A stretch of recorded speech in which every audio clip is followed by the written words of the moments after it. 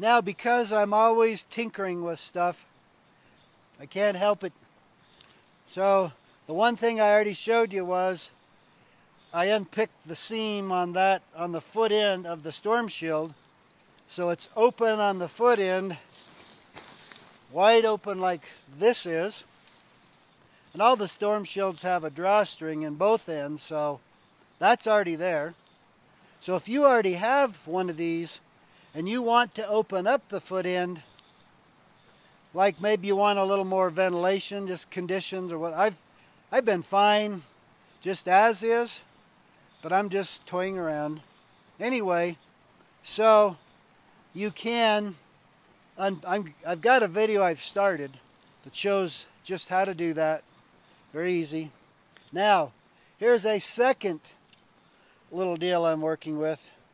And you may have seen, I've put some pictures. I don't know that I've made a video, but I've posted some pictures on Facebook, Instagram, of some different spreader apparatus for the storm shield. So let me show you what I've got here. Let me just dump that down in there. So what I've got here is, I've got 2 pieces of Eastern aluminum tubing with a 90-degree elbow, all shock corded together. So it's self-assembling like that. So look what that does. That spreads the top of this. I haven't even used this yet. I've put it together. I've hung it in some trees by my house, but I've not used it laying in the hammock and all that sort of thing yet. So we're going to do that today. Okay?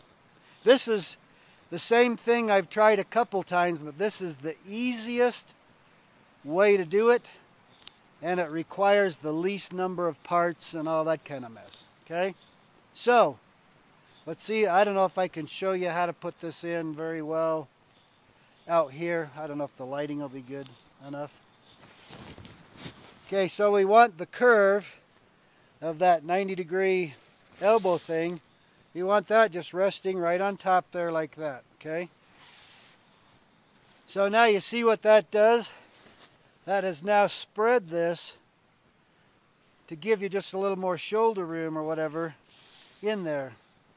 Now it's by no means whatsoever essential, but I'm just seeing if it's worth doing. Just playing around. So I'm just showing you. It's something that may happen. So now you see we can still, like I could just leave it like that. If it starts raining in the night, I can just grab it, pull it over me.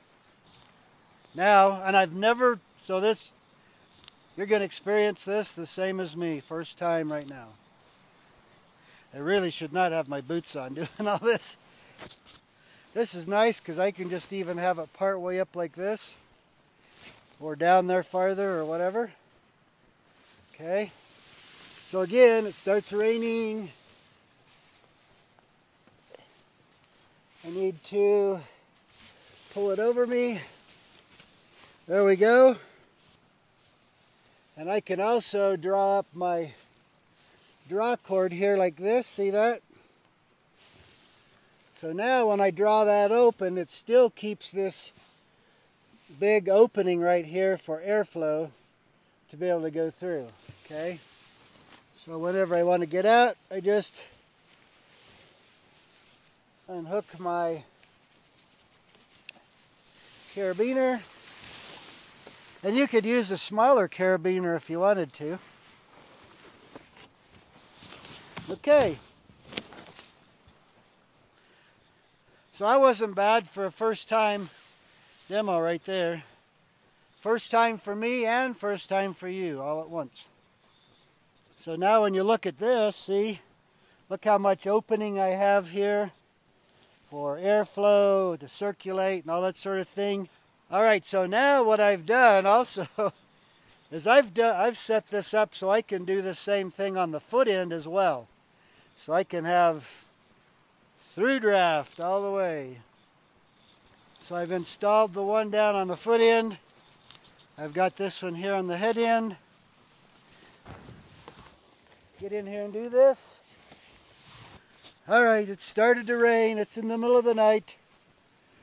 I can't deal with it. I'm gonna have to pull this over me. So, let's come up here. And I hook in. I can see open air on the far end, as well as I have open air here. But I can feel air blowing through this from the foot end up past my head and out the head end. Those things are actually doing what I wanted them to do. So that's a big plus. Okay, so the method I'm going to show you here of how to install the tubing is I'm going to use the put together method. So everything's all assembled. There is another way you can do it where they're like this basically. And that's a little harder for me to show you, but either way works. But this way is pretty simple.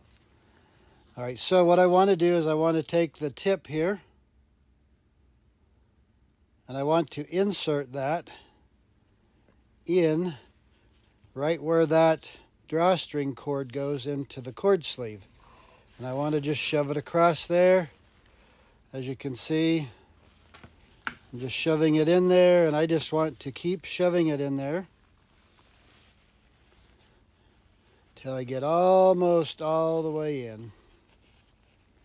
And then as I get to this point, what I want to do is take the other end and shove it in where the other draw cord goes in. And then I'll just keep working this around. Now if you don't bunch this fabric up too much, it will feed pretty easily. If you kind of get it bunched up tightly, it'll kind of grab on the tubing a little and it'll be a little harder to get it on there, but that's it right there.